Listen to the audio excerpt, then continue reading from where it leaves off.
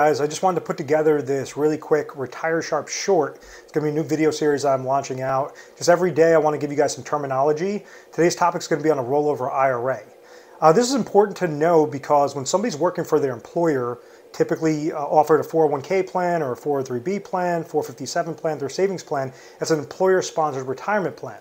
When they're no longer working for that company or they hit their retirement age or some other sort of qualification, they're eligible to take those monies, roll it over into an IRA. So what that's doing is it's keeping it from a qualified retirement account and it's placing it into a qualified retirement account as well.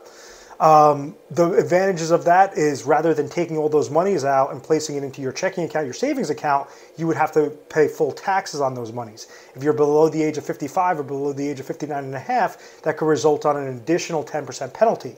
So by making sure that you're taking the monies, you're rolling it over to an IRA, now you could customize your options a lot better.